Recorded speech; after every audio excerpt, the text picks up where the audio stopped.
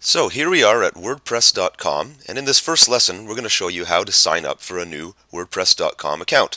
So on the home page you just click Sign Up Now on the orange button, and it brings you into a pretty simple page. You just literally have to follow the steps.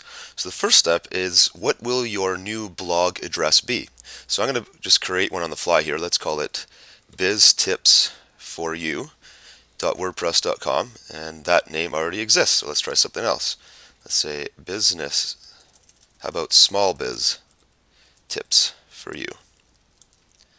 Hey, we did that one. So there we go.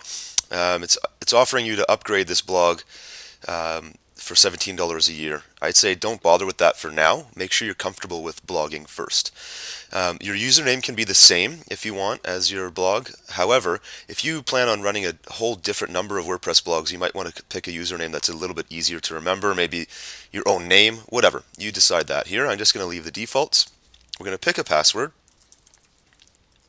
confirm the password, and then use an email address. Once you've entered your email address, you can click this checkbox here that says subscribe to our blog to learn about new themes, features, and other news. You decide whether or not you want that. I don't want that, so I'm just going to click sign up.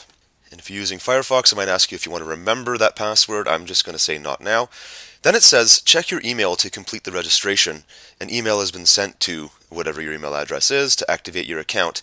You have to go into your inbox as soon as possible. Usually it arrives right away. Sometimes you have to wait a few minutes. And you got to activate that account in order to be able to use it. You also have to do that within 2 days. Otherwise you'll be forced to sign up again. However, just before you go in to check your email, you can put some additional information about yourself here. This is basically your WordPress profile. This is where you can put your personal name or your company name, or if you're writing under some other kind of pen name, you can put all that information here and type out a little bio about yourself. I'm going to skip that step.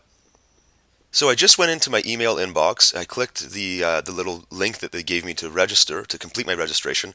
And then what happens is it brings you back to the WordPress.com website where it says your account is now active, and it just confirms your username here.